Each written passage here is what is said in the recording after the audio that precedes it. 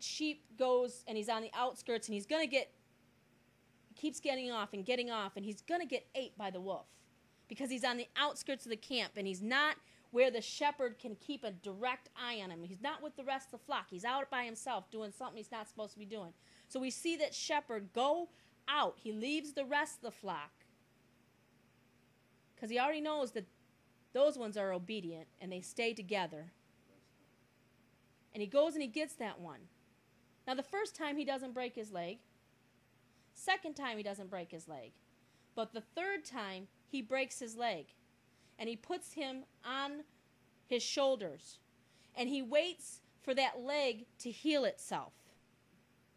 Then when he takes the sheep off of his shoulders and he puts it back in the fold, that sheep does not stray. It stays with the fold. It was a hard lesson. No one wants to have their leg broke. But what was the shepherd's message? Shepherd's message was this: I love you enough that I don't want you killed. Because the enemy, the wolf, is out there. And he's seeking to devour, to kill, to steal, to destroy. He wants to take those of us that are on the outside. So it's very important that we have to have that fold mentality. We have to be in the fold. We have to be one with one another, and we have to be one with God. Okay? So God wanted to take this relationship that he had. He pursued a relationship with Adam. He made a covenant with Adam. He talked with Adam. He came down and walked with Adam. How do we know this? Because it said in the cool of the day he was looking for Adam, right? And where was Adam? He was hiding because he had sinned. Never said God stopped coming down. Nowhere in the Bible does it say that God stopped. God knew he had sinned. God knows everything. So God still kept his appointment. Even though Adam got off track, God still kept his appointment with Adam. And he still came to take care of Adam. And he clothed Adam when Adam confessed his sin. Who told you were naked? So he clothed Adam. He covered. His love covered Adam. And he still continued to walk with Adam.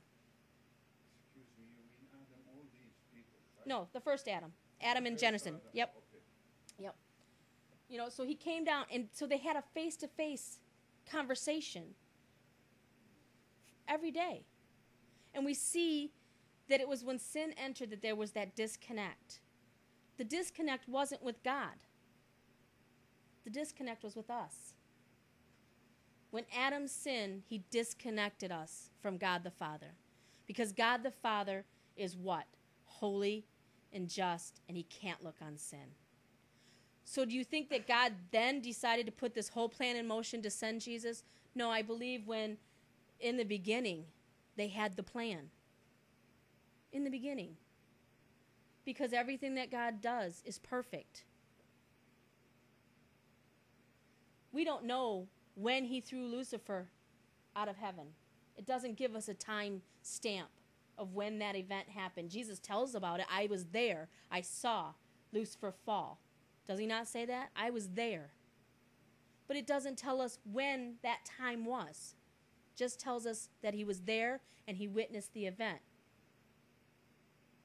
So that disconnect, there had to be a conversation that Satan had to have with God in the heavenlies, and God put this plan in motion. It wasn't a plan to redeem sin. It was a plan to redeem his creation, to bring us back into right standing with him. Amen. That's what it was. Okay? Throughout the Bible, as you go through Genesis, you see God using different men and women. Jesus was not there yet. The Holy Spirit was not released upon all flesh. But God pursued a relationship with each and every one of these people. And I'm going to give them to you. He called some of them just. He called some of them perfect. He called some of them man of grace. All throughout the Bible, he was picking different ones and showing us through these men, as imperfect as they are, because when we read about them, we're going to see their flaws. It's real easy to pick out the negative, isn't it? But when God appointed them to do a job, he gave them a title of their finished work. When he looks at us, we might have a name change. I might be Annette, but he looks at me and he calls me something different, and he hasn't revealed it to me yet because I'm not finished yet. And he might look at you and you might not be William. You're in the process of being. But he changes our name. And it becomes the finished product. And we're good and perfect in his eyes. In his eyes. Doesn't matter what we see. Because we can't see the way that he sees. We can't. Because we're just here in all of creation. We don't even know what's out there. But he's sitting up there, and we see that much. And he sees much broader. He knows how many hairs are on our head.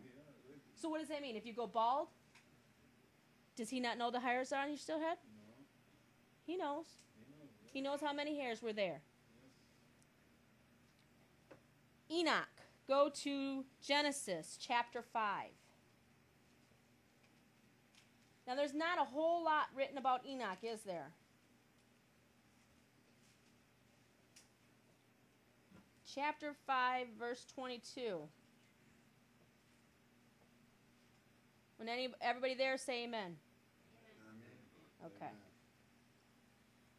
Enoch, I'm going to start in 21. Enoch lived 65 years and begat Methuselah. After he begat Methuselah, Enoch walked with God 300 years and begat sons and daughters. And all the days of Enoch were 365 years. And Enoch walked with God, and he was not, for God took him. Enoch walked with God in a time where the Holy Spirit was not there. He was not released. So God graced Enoch to have a personal relationship. Okay? Do you all see that? He pursued a relationship with Enoch. And because he pursued a relationship with Enoch, and Enoch grasped hold, doesn't tell us too much, except one word, walked. How can any two walk together lest they agree? So if I take Cliff's hand and he walks that way and I go walking this way, how are we going to walk? He's going out that door, I'm going out this door. We're going opposite direction, right? What's going to happen? Eventually we're going to come apart. We're going to go separate ways. So Enoch had a hold of God. And he walked with God, which means wherever God went, Enoch went. Where God went, Enoch went. They were together. They're like peas and carrots. Okay? Enoch stayed walking. Remember, they did not have this to read. They had it passed down. The patriarch of the family would tell stories. This one begat this one begat this one, and so on and so forth. And they didn't have any of this. They relied on verbal communication to tell the things of God. Now, we don't have a lot in the first 5 books that tells us about God. It's not until we get into Deuteronomy, right?